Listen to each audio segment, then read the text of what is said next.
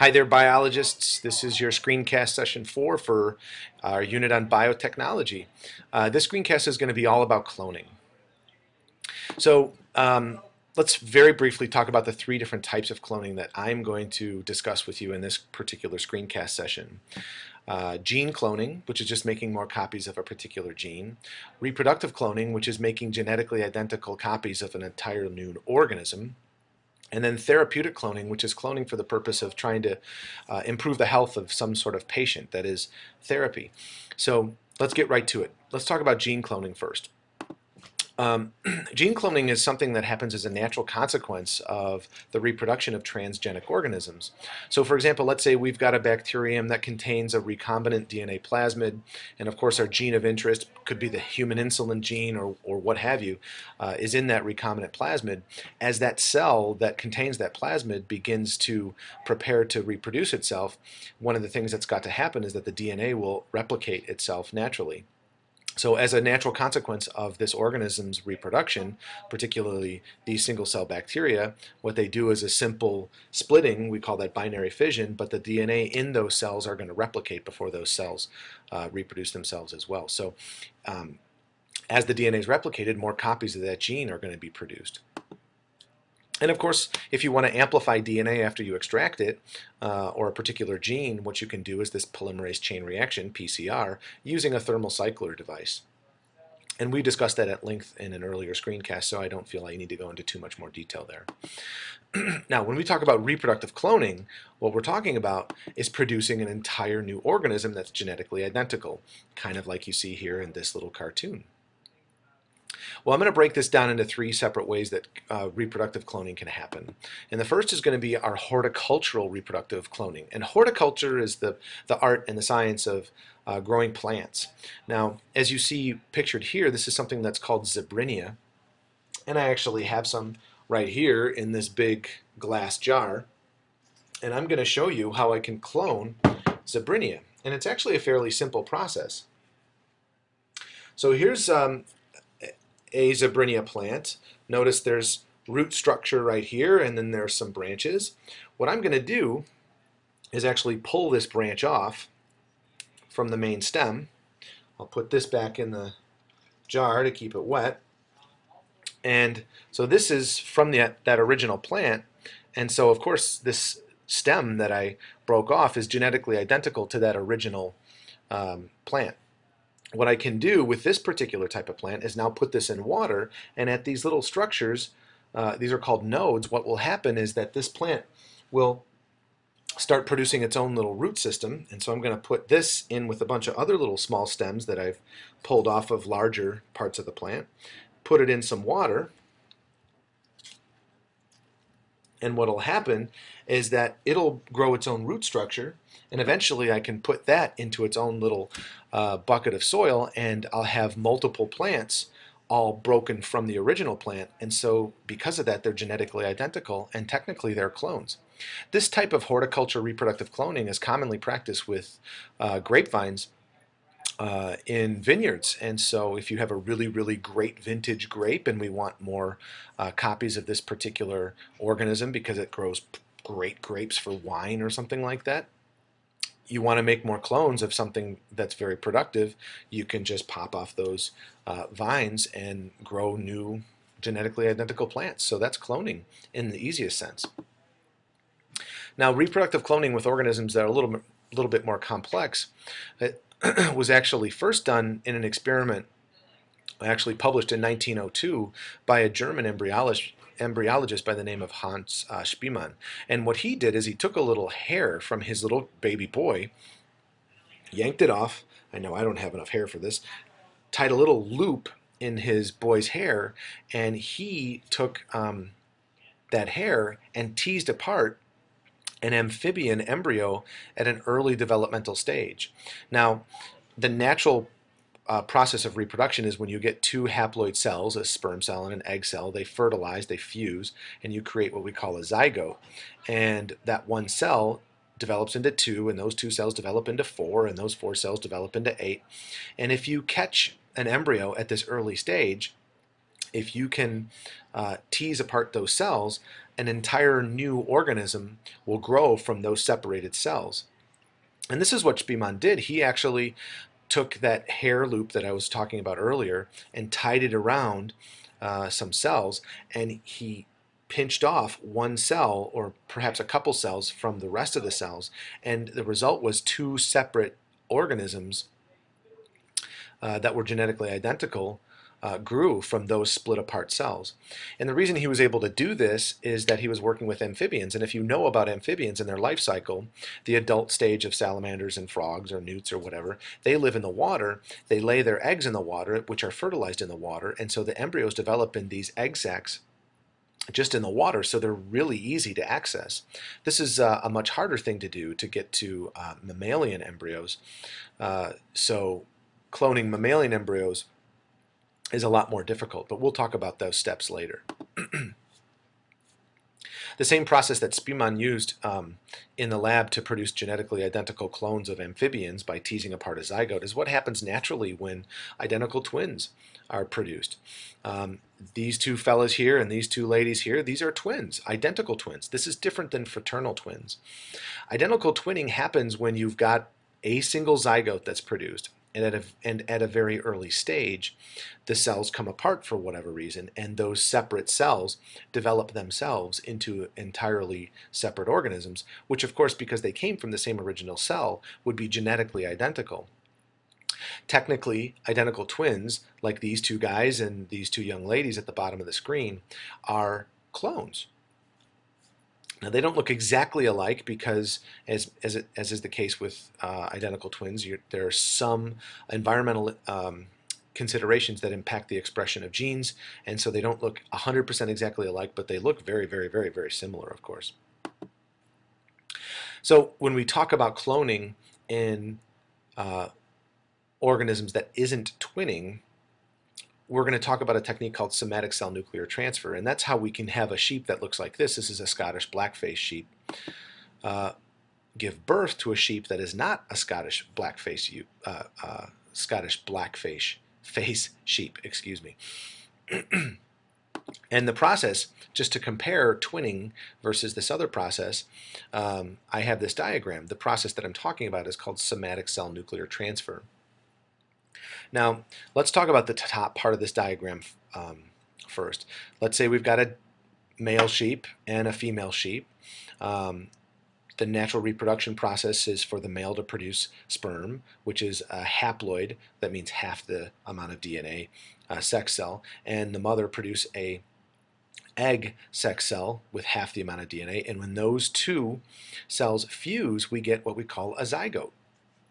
And if that one zygote develops into one entire organism, this is offspring, or this is baby, and you can see that this baby is a combination of this red and this blue here, which of course symbolizes the DNA from mother and father. Now, if twinning were to occur, the result is we get genetically identical twins, but that's as a result of that early stage embryo, perhaps the 2 to 4 to 8 cell stage embryo. One cell or a couple cells break away and they develop into entirely separate organisms, which of course would be genetically identical. Well, let's say you don't want to have that process or rely on that natural twinning process, but you want to do cloning. Well, a process developed called somatic cell nuclear transfer is where a somatic cell taken from an organism that you want to clone is taken, perhaps a skin cell or something like that, and the DNA or the genetic information from that donor cell is taken out and put into an empty egg or an empty oocyte. Now, if you take this DNA and put it into this egg, you technically then have a zygote because it's got the double amount of DNA, a diploid cell, and if you subject it to a little bit of treatment, generally a little bit of an electrical shock, will get it to start to develop into another embryo. And this organism here is going to be genetically identical to the donor cell of the somatic cell. And this is called somatic cell nuclear transfer. Now, if we're going to do nuclear transfer cloning, let's go through the steps. Again, what you're going to do is obtain an egg from a donor. So let's say this sheep is our donor of an egg. You're going to remove the DNA from that egg, And then you need to get a somatic cell from the donor to be cloned. So let's say we have this donor sheep and we want to get some skin cells or what have you from this particular sheep. You take the DNA from that somatic cell, so take the DNA out of this cell and put it into the egg cell that's had its DNA removed. That's this step here. And you activate it with a little jolt of electricity. And what you then need to do is to take that developing embryo and put it back into the reproductive tract, namely the uterus of an organism that's going to carry that embryo to term. And what happens is this sheep that's born, or the lamb that's born, is genetically identical to this donor sheep up here, not necessarily looking like the sheep that carried it. Now, this idea of mammalian cloning frightened a lot of people. A lot of questions were asked about whether or not we should be doing something just because we can do something. So here's a little video clip just to help you guys rest assured a little bit that this wasn't creating some type of Frankenstein-like monster. With an understanding of how environment shapes our lives, cloning could make it possible to create the perfect human.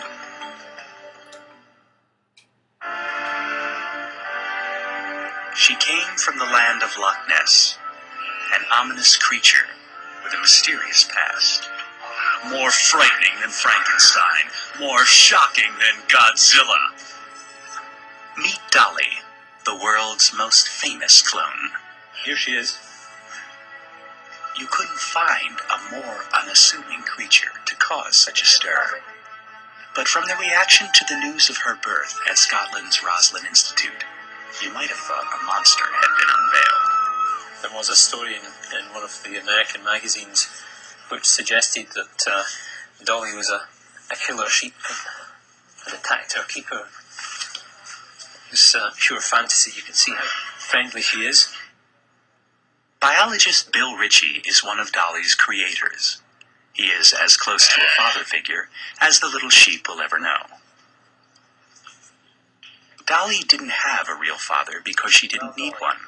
She's an exact genetic copy of a 6-year-old ewe, the first mammal ever created from the non-reproductive tissue of an adult animal. It wasn't long before she jumped directly from the petri dish to the TV screen. A star was born, and popular culture embraced her.